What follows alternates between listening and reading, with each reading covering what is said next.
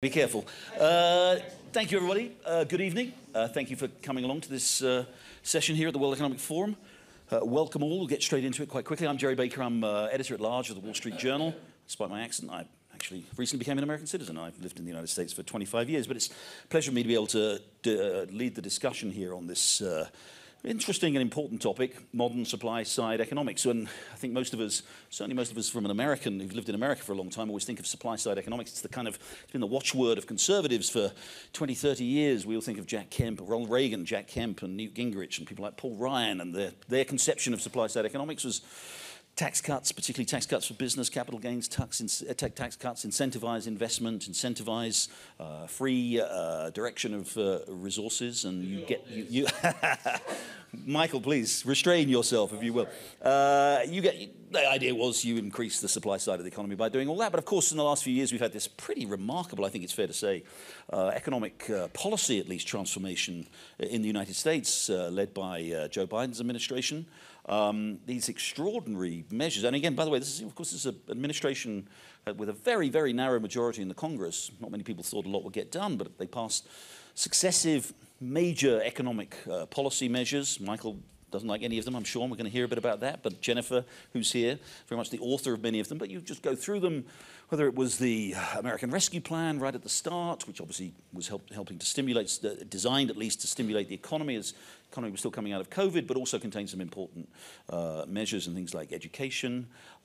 We had the investment infrastructure, the so-called Bipartisan Infrastructure Act.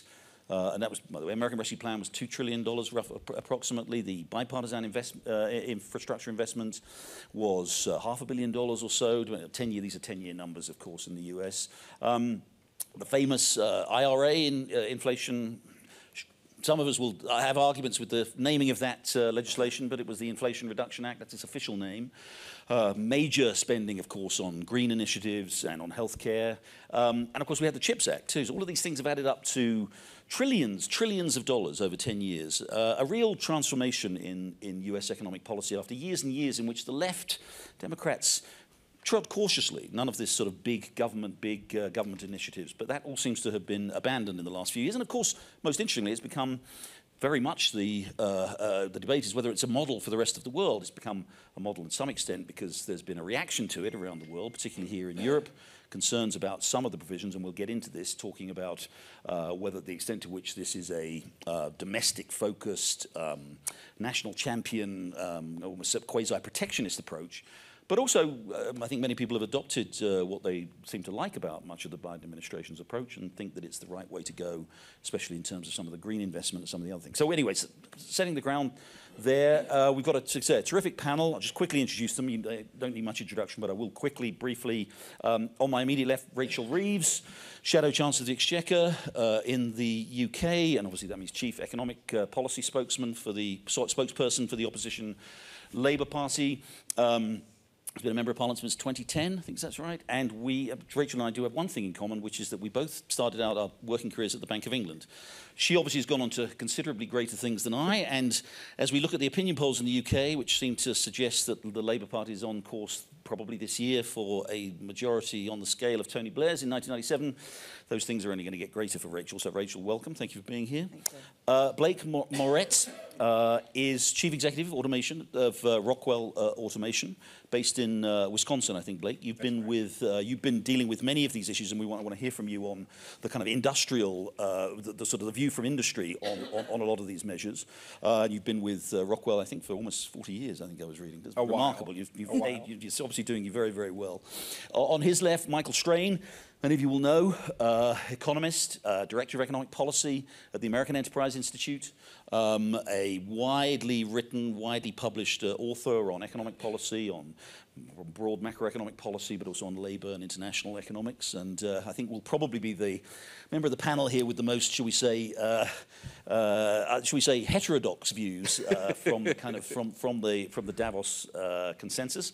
And on the far left, is Jennifer Harris, who is now Director of Economy and Society at the Economy and Society Initiative for the US at the William and Flora Hewlett Foundation, but who was, of course, Senior Director for International Economics at both the National Security Council and the National Economic Council in the early years of the Biden administration. And so, as I said right at the start, at least one of the authors of this modern supply-side economics. So, as I say, we've got a terrific panel. Let's get straight into it. I'm going to start with you, Jennifer, since you are the prime mover in all of this.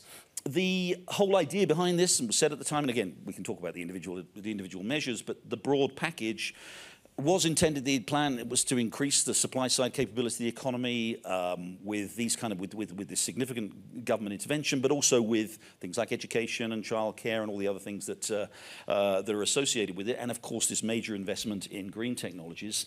Obviously it's early days, but have you seen any evidence yet that you're achieving the kind of liftoff of the supply side economy that you and the president claimed for it at the start?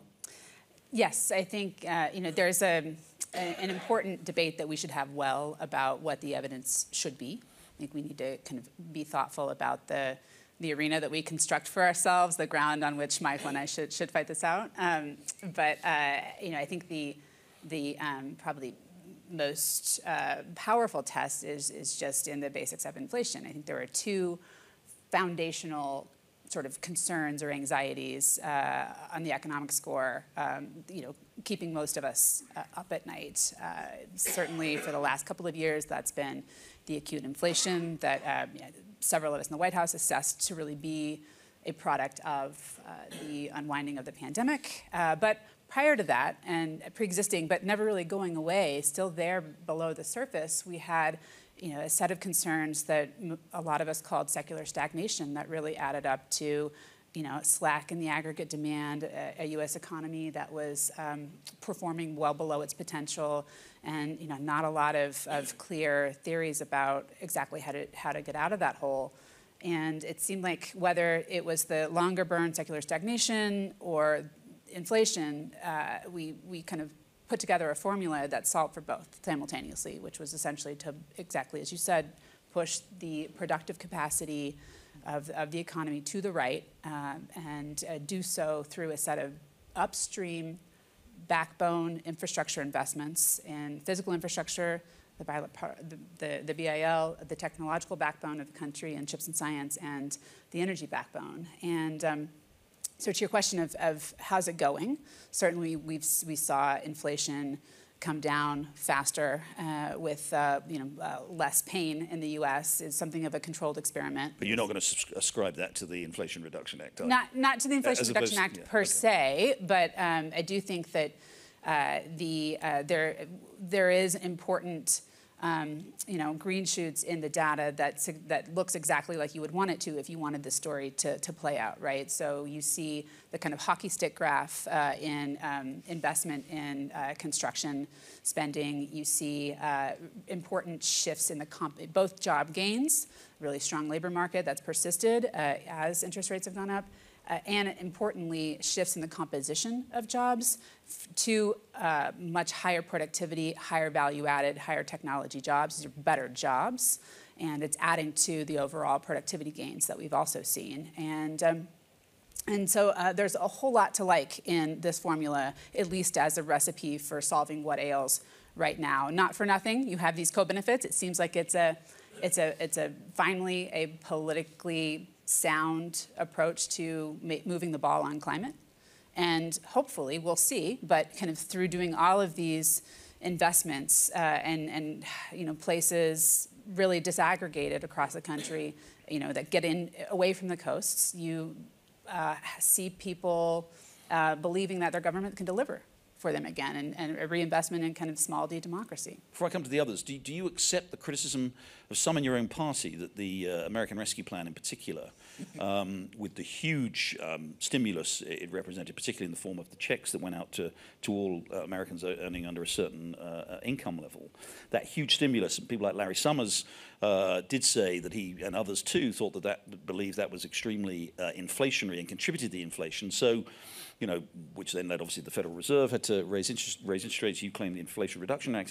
Isn't it a bit like, the arsonist setting fire to the house and then calling out the fire brigade to put out the fire. No, I think that we have had this this debate about the root causes of inflation, and it seems like they have, we've seen inflation come down as a lot of the supply chain kinks have unwound. I think there's a lot of evidence to suggest this was firmly a set of supply chain related causes that are gone. I mean, it was a quick bout, and we're done with it. And as a policymaker who's having to make policy in the fog of uncertainty, you're forced to basically pick a default setting, right? Which way do you want to err? I would be, knowing what we know now, that we do have the ability to, I think, use a certain kind of fiscal investments that I think are disinflationary over the medium term, combined with the monetary policy tools that we have. It should give us comfort that in these moments of crisis, we are allowed to err on the side of kind of putting a floor under the economy. And so I would hope that that's the lesson that any policymaker takes from the last couple of years. Thanks, Jennifer. Rachel Reeves, if I come to you, as I said at the beginning, a lot of interest in this from the international perspective, both its ramifications politically and the way in which it might be a model for other governments.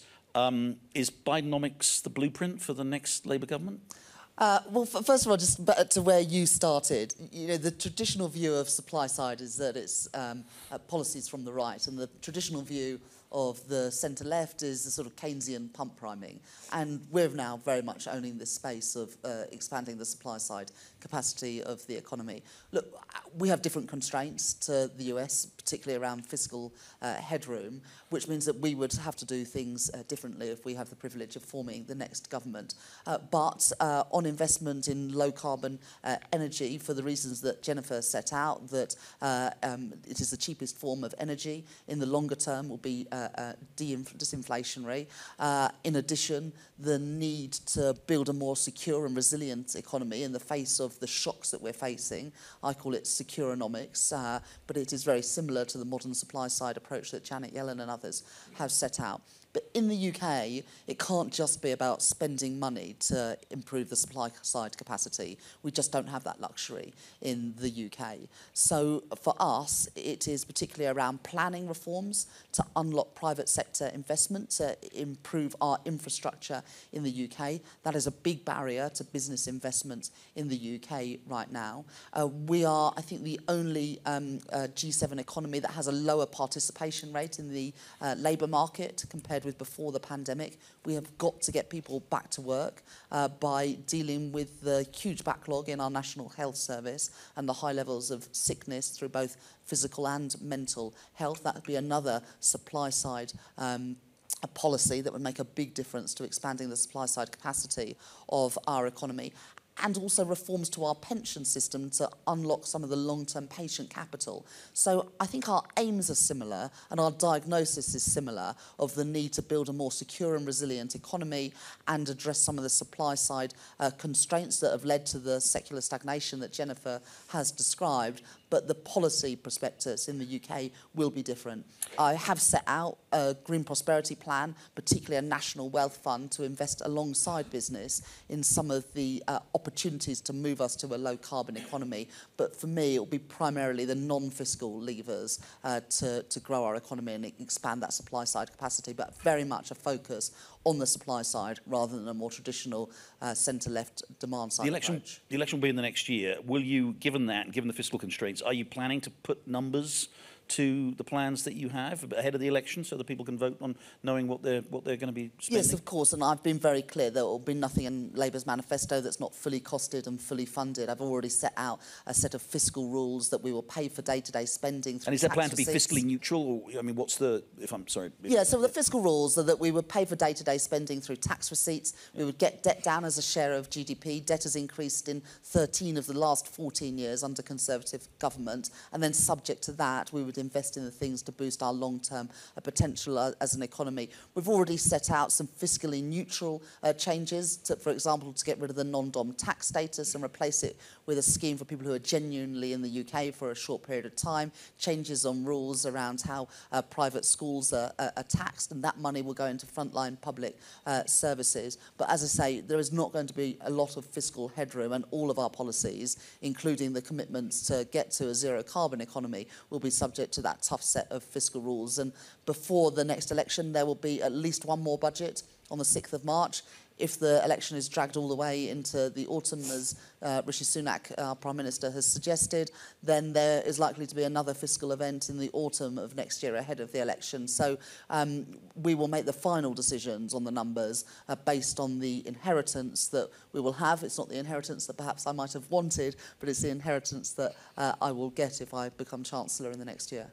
Blake Moret, give us your perspective on from the private sector of especially you're at the cutting edge, and many of your clients, I think, are directly involved in many of the initiatives that are in the various pieces of legislation. Give us your sense of how well it's working and what your expectations are, since, again, we're in the relatively early stages of this. Sure. Well, we benefited in general from investments in America, and that's gone on for a while, I would say, going back to really 2016, Rockwell, as a supplier of automation hardware and software to American manufacturers and production companies, were probably the most pervasive technology in those plants.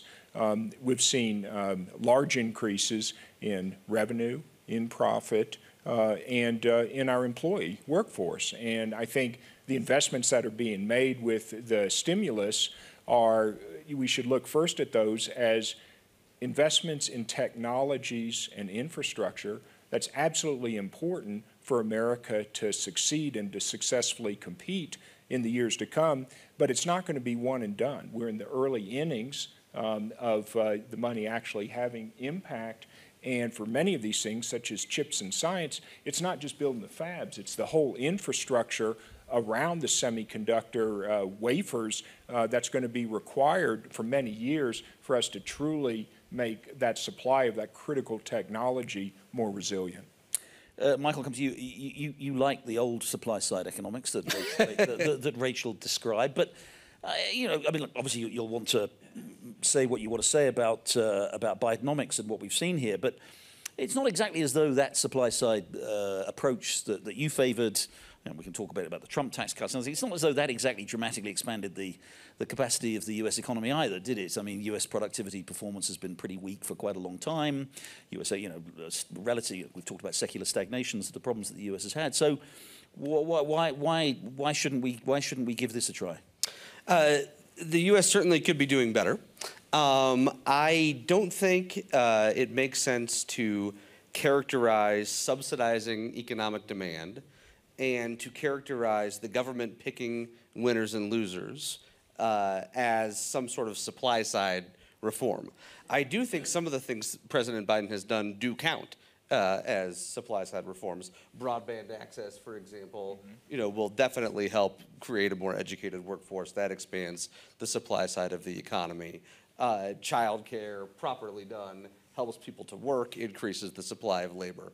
But that does not, I think, generally characterize the administration's approach to economic policy. And this is a bipartisan problem in the United States. It does not characterize President Trump's approach to economic policy. My big objection to this new bipartisan approach is that it does not work. When President Trump launched his protectionist trade war, it was sold as a case of concentrated benefits and diffuse costs. Everybody's going to pay a little bit more for cans of soup as a consequence of these tariffs. We're going to have this revitalized manufacturing sector. What actually happened? Manufacturing employment went down, not up, because inputs to production for domestic manufacturers went up and because other countries retaliated. What's going on with President Biden's approach to this? We're seeing an increase in construction spending. We are seeing no increase in manufacturing employment. Manufacturing employment was flat over the last 12 months. You are absolutely right about the need for an ecosystem around semiconductors. Simply passing a law that gives money to build fabs in swing states in the 2024 presidential election does not create a workforce that is capable of working at those fabs. And what we're seeing is that some of those fabs are producing chips that are already obsolete. I want to give Jennifer a chance to respond because I saw her shaking her head there. You disagree that manufacturing jobs are not being created? I think You should cite your source. The Bureau of Labor Statistics. Well, there was an unfortunate Economist piece that came out with that claim, and actually some economists close to this administration, but really well respected from Employ America, went toe to toe with kind of the underlying data, and I think there is a retraction and a correction in the works, I am told. But that, I think, it exactly reinforces my point about we are breaking the mold. We are doing new things here, and we need better metrics upon which to kind of have this debate, so that we're not, sort of susceptible to the kind of cherry picking and the Solyndra-like politicization of cases that are not really representative. But Blake, you're very much on the ground, as it were, in this. I mean, what's your perspective? What are you seeing? Are you seeing a revival of U.S. manufacturing, and is it ascribable to all these measures? Well, about 12.9 million manufacturing jobs. The data that we've seen indicates that about 800,000 jobs, not necessarily new jobs in manufacturing, about 3/4 of that 800,000 figure were added back to recover losses from the pandemic.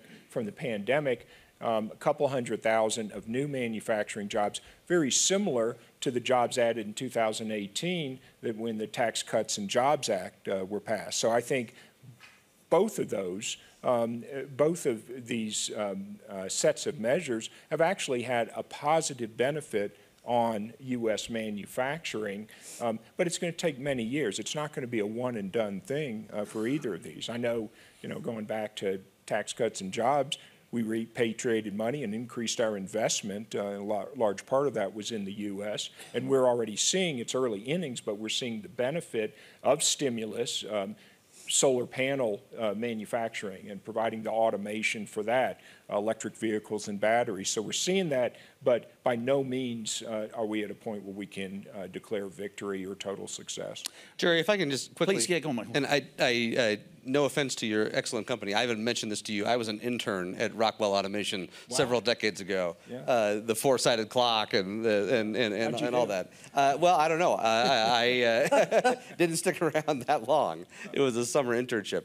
I would question the goal of revitalizing manufacturing. It seems to be implicit in both the Republican and Democratic Party right now. It seems to be implicit in President Trump's protectionism and implicit in President Biden's approach to economic policy that revitalizing manufacturing should be the objective or an objective of economic policy. I just flatly reject that. You're quite happy to say, but I mean, in an age of where we've seen these supply chain constraints, where we see growing geopolitical tensions, the relations with China, U.S. and China, obviously deteriorating. This whole, what seems to be going, and this does seem to be bipartisan, is this desire for nearshoring, reshoring, all of that. Doesn't that alone argue for a revitalized U.S. manufacturing? These are all real threats. It is perfectly reasonable to argue that the United States should not rely on semiconductors produced near China, with whom we have an increasingly adversarial relationship. It is a huge leap to argue that they should be produced in swing states in the 2024 presidential election. They could be produced in Southeast Asia. They could be produced in Mexico. They could be produced in a variety of places. And the private sector doesn't need the White House to tell it how to manage supply chain. I want to come on to that, but Jennifer again is, I can see, I think it's actually really fulminating. important to defend the economic importance of manufacturing, not as a kind of national security imperative, but really on the straight up economic fundamentals. It's really important to have a de minimis manufacturing base, not so much for what you are producing today, but for the ability to innovate tomorrow. Electric EV batteries. The U.S. kind of invented sodium-ion technology. We went to a different direction with lithium.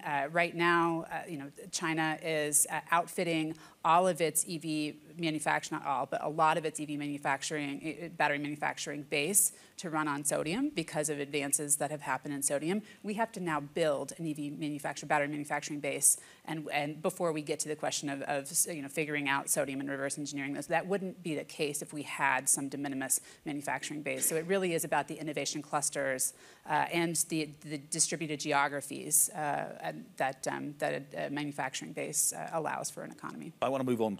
I know you'll want to respond, Michael, but I want to move on. Rachel, I particularly want to come to you. And you know, this is all dressed up as modern. You've just, as you well described, did a kind of swapping clothes between the Keynesians and the kind of supply-siders, with this now being, supply side now being the kind of the progressive view.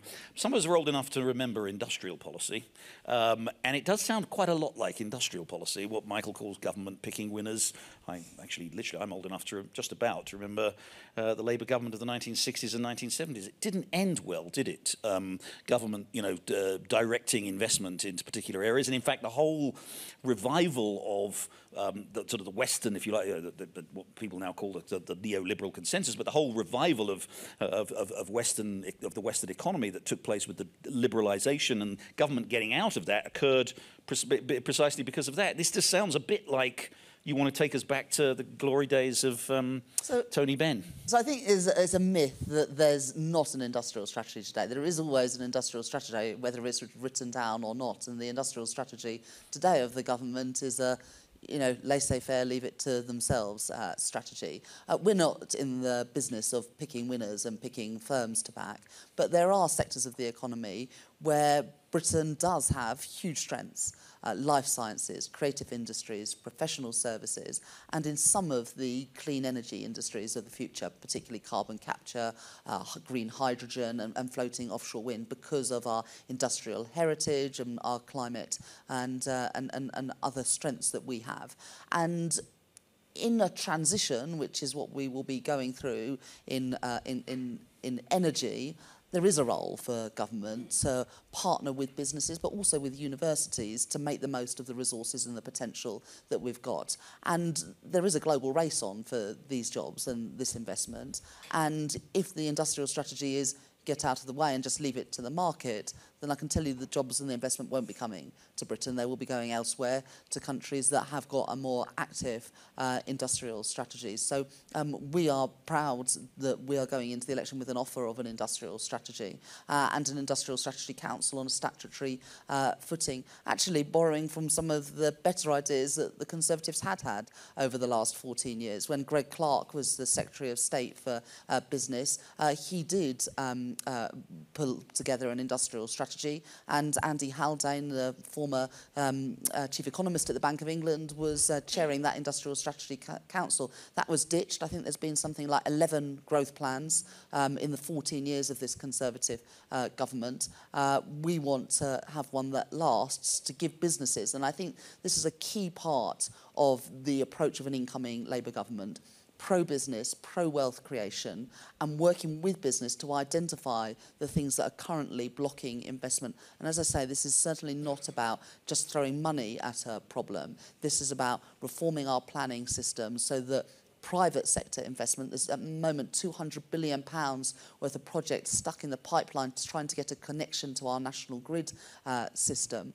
We want to unlock that private sector investment in the economy, and through the creation of a national wealth fund, leverage in private sector investment in some of those new exciting technologies, from carbon capture to small modular reactors to green hydrogen and floating offshore wind, where Britain has huge potential, but we'll miss out on it unless government plays a more active role. It's not sort of National Enterprise Board revisited? Or, no, absolutely not. This is a modern approach. It is a different approach, but I think it is also distinct from the approach that you see in the US, in part because of the resources and the constraints that a Labour government would inherit. Actually getting people back to work would probably be the quickest thing you could do to boost the supply side capacity of the UK. But when you've got an NHS waiting list of 7.8 million, you can see that there are a lot of people who are not available for work today. So our modern supply side approach is beyond an industrial strategy. It's looking at the other things that are holding us back and constraining the supply side of our economy. Blake, I think you think that actually there are benefits from, if you like, from both the old supply side economics and the modern supply side economics. We were just talking a little bit earlier about, obviously Donald, we had the big Donald Trump tax cuts, which cut particularly corporate taxes by a significant amount. There are some continuing arguments among economists about whether they were effective in terms of improving, increasing investment. But you viewed that quite positively, and you think that has helped as well to energize the U.S. economy, don't you? I do, and I think further to that, I do think there's a very strong case for having as an explicit goal the increase of manufacturing in the U.S. Now, it's not all manufacturing. It's manufacturing that we can compete and win in, which means that it's a combination of the technology and the labor. Even if those labor rates are high compared to the average in the world, we've proven, and our customers have proven, that the combination together, you can compete. So I think the inference that we should, give up manufacturing as a part of the economy would be a disaster. Not only the jobs directly employed in manufacturing, but the multiplier effect, the capital formation that's affected, other services that are affected is absolutely essential. And we see that companies, even with the higher wage rates in the U.S., can compete and win in manufacturing areas where both are important. I want to come to questions. We've not got too much time left, but I want to look at the international implications of this. Obviously, we're here in Davos, and we're looking at the global economic implications of this. And again, I want you all to. I want to get all your views on this. Jennifer, I'll start with you. Obviously, the big concern, whatever one's views are otherwise of the merits, either of boosting manufacturing. Michael doesn't like that, but sort of doing it in this way, and a lot of people on the right in the United States and indeed around the world don't like that. But whatever the specific merits, there's a lot of concern that this represented yet another kind of blow in the direction of deglobalization, that it was about America favoring, privileging American companies. I remember being here in Davos 2 years ago, I think, just not long after it had passed, when Joe Manchin was here and was getting his ear bent by European officials, telling him, this is basically this is protectionism. This is a thinly disguised protectionism, and it's going to lead to increased focus around the world. Subsidies increase, all contrary to principles of free trade and everything else. How do you respond to that? And again, I know there were some concessions were made, but the Made in America provisions, the America First, a broad approach to this, with the CHIPS Act, with the IRA, it does look like this is a domestically focused sort of raised middle finger to the rest of the world. No surprise. I would take another view. Maybe 2 or 3 points. One, I think probably the largest dividend internationally from at least the IRA, which is what I know best, is just the technological spillover and the way that this R&D and learning will push cost curves down across the board, especially for some of the more nascent technology and areas like hydrogen and carbon management. But the best estimates I've seen are from Rhodium, suggesting that across the board, you're looking at a 10 to 15% reduction in the cost of clean energy technologies, which looks a lot like the role that Germany played for solar in the 90s. Thing one. Thing two, this is adding to aggregate demand at a time when China is slowing, when the world needs sources of aggregate demand. I think it is fair and right to expect the U.S. taxpayer to, if they're footing that bill, to be first in line for these investments, especially when Joe Manchin has made quite clear that it was essential to getting them over the line. And then I think the response from the U.S., and I'm thinking mostly of the speech that I worked with Jake Sullivan on as kind of my parting gesture out the door in the administration this past spring. The posture of the U.S. has been, do it too, not in a glib way. We want you to do it. We need you to do it. In fact, we can't reach the domestic goals that we've set out for ourselves without the U.S.'s partners, doing something of the sort, whether it's Securenomics in the UK. I think, there will be local context and flavor. But by and large, the kind of leave it to the market approach of this energy transition. We've tried that for 40 years, and it's gotten us nowhere. We don't have time to kind of run that experiment again. And so, we need to take a more hands-on approach. It's going to look different everywhere. But I think what the U.S. has said, and now we need to help it follow through, is that, at least with the Biden administration, they will overhaul a lot of U.S. foreign policy into making the U.S. a more affirmative partner in helping other countries do it too. There's $3 trillion that we need to see materialize, get in the game in the clean energy transition. We've just passed the $1 trillion mark. That is more than enough opportunity there for everybody. Michael, your view? I mean, there does seem to be a bipartisan consensus, whatever, again, one thinks of the specific measures, they're kind of a bipartisan consensus, at least as far as the Trump side of the Republican Party is concerned, towards America first. Do you think this fits into that kind of broad, what could be described as sort of protectionist approach? Yeah, I think it's very hard to distinguish between the two, to the point that President Biden, despite many expectations, kept in place the Trump tariffs, despite the fact that taking the Trump tariffs down would have reduced inflation, which the president said was his number one goal. Just to be clear, I don't think the U.S. should not have a manufacturing sector. I think the manufacturing sector in the U.S. is vital and important, and I think exactly for the reasons that you say it is. And there's a reason why manufacturing employees in the United States earn so much more than abroad. My objection is to dumping hundreds of billions of taxpayer dollars onto that sector, rather than just treating that sector neutrally along with all other sectors in the economy. I think there's no question but that the Inflation Reduction Act has been a major geopolitical problem. If I recall correctly, President Macron said that it threatened to fragment the West. And what you get is a subsidy war, where we subsidize, they subsidize, we do some carve-outs here and there, they do some carve-outs here and there, and when subsidies are countered with other subsidies, they're not effective. And so all we're doing is lighting taxpayer money on fire. If you want to have advances in innovation in clean tech, do a carbon tax. It'll raise revenue, which is what we need. It is neutral as to which technologies it supports. You don't have the White House and the United States Senate deciding who gets IRA subsidies. You have markets deciding. That will produce better outcomes. There's a state capacity issue here. The United States government is having a hard time getting the money out the door. Child care centers have to be built within 50 miles of fabs. All these competing goals, even if the law were perfectly designed, which of course it isn't, there are real questions as to whether or not the government can actually make this sort of thing work. Blake, your perspective from a major U.S. company with major international operations, is this? How do you see it? Is this going to focus more of your attention and resources and on the U.S.?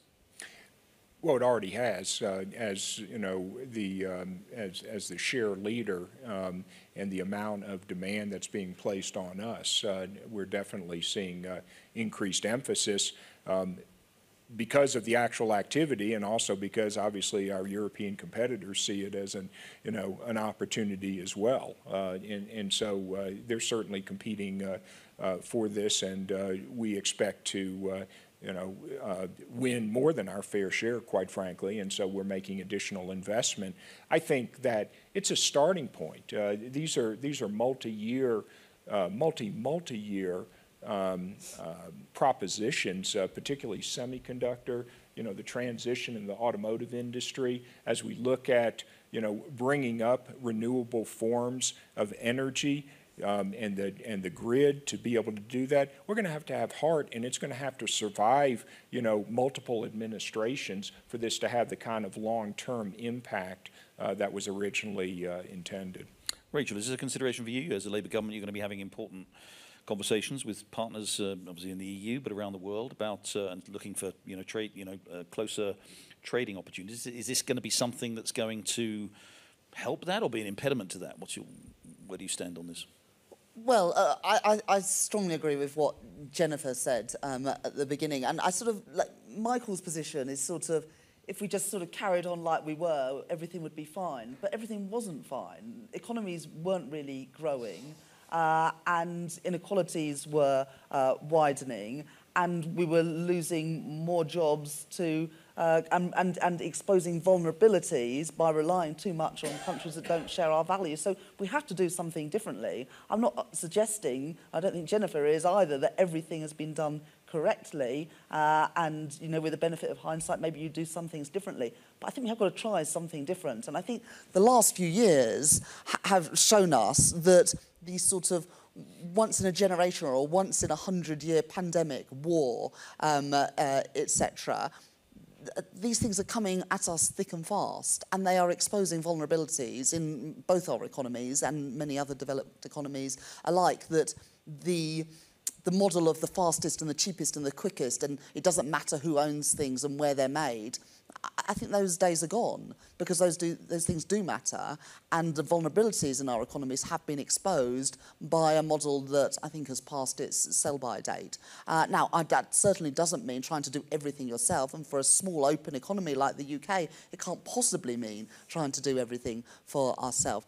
But it does mean trying to build a bit more resilience into our economy, so when shocks come along, Britain is not as exposed as it has been.